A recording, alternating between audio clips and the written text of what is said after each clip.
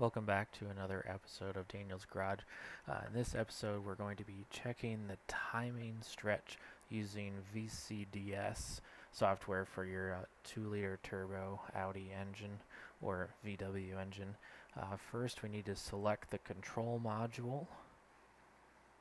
Then we're going to go into the engine category 01.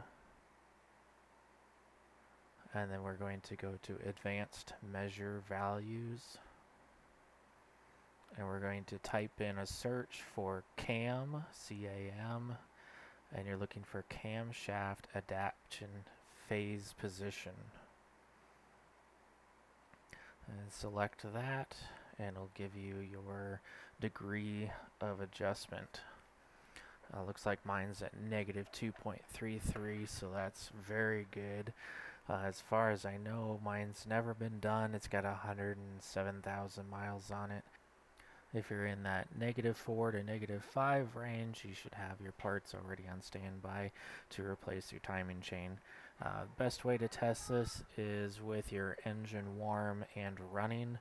Then you go through all these steps, you'll find this value.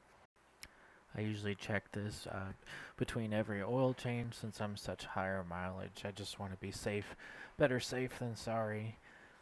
Thanks for watching. Stay tuned for more content.